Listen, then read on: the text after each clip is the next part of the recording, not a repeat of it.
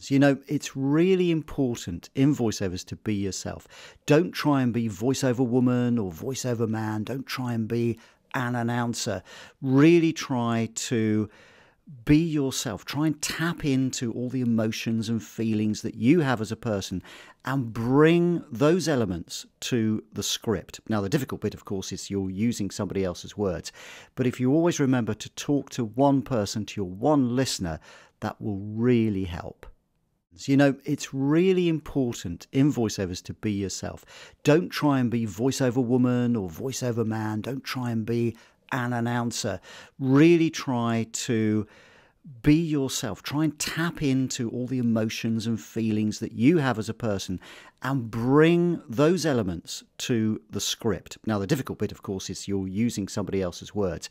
But if you always remember to talk to one person, to your one listener, that will really help.